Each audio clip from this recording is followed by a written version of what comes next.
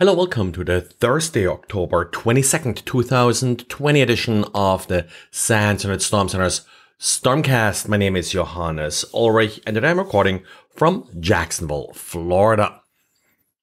Our handler Daniel has been tracking some fairly peculiar malicious emails. Now they come in the form of what looks sort of like a shipping notice. Many of them are in all caps and attempt to impersonate a logistics or shipping company that actually exists. So that's usually used as the from address.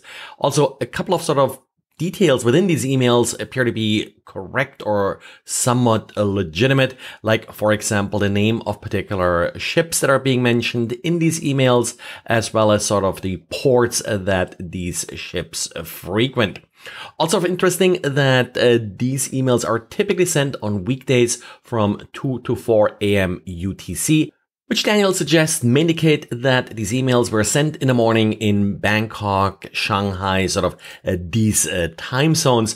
But a lot of the mail servers being used are located in Malaysia and, of course, sort of globally distributed set of mail servers otherwise. The attachment that comes with these emails typically is Agent Tesla. So that's spyware that typically does exfiltrate stolen data via HTTPS or over email. Now, the email here uses SMTP over TLS or SMTP-S on port 587 TCP. And the NSA released a report this week of the exploits being known by Chinese state-sponsored actors. Another name for the report may have been that, well, Chinese state-sponsored actors are using the same vulnerabilities that everybody else is using. And of course, vulnerabilities we have talked about here at length this year, like, for example, all these perimeter security devices that I keep talking about, Pulse Secure VPN, F5 Big IP, Citrix, ADC vulnerabilities, and then, of course, the standard set of sort of client-side vulnerabilities as well.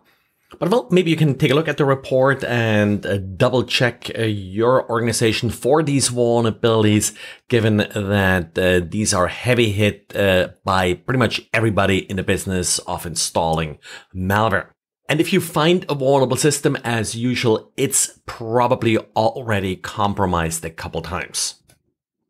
And well-known security researcher Raphael Bollock came up with an entire set of different URL spoofing vulnerabilities in mobile web browsers. The idea here is that an attacker is able to essentially put arbitrary host names into the URL bar that do not match the site the user is actually visiting.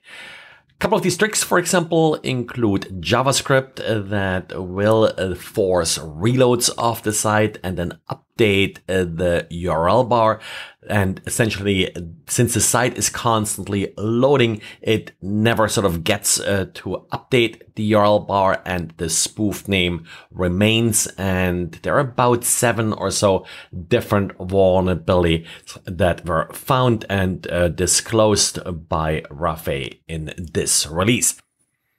Then we have another quarterly critical patch update, or CPU, from Oracle, and this time it includes 402 patches, just a little bit short of the record, apparently, according to Tenable, which was 440 patches from July.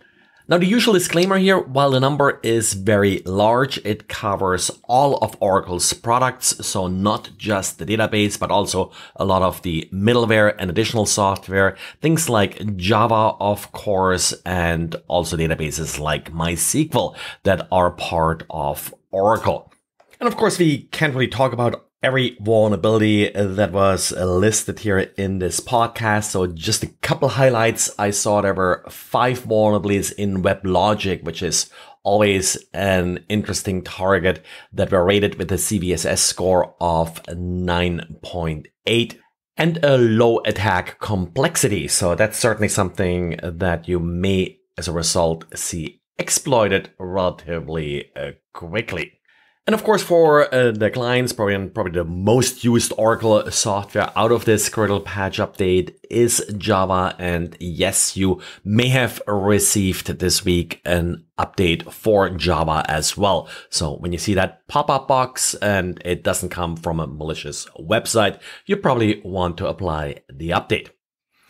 Well, and that's it for today. So thanks for listening. This week, I'm actually teaching our Defending Web Application class again. And if you're interested in the class, next time I'll teach it here in the US time zone. Eastern time will be in December. So take a look and you should find a list of classes I teach below the show notes. Thanks and talk to you again tomorrow. Bye.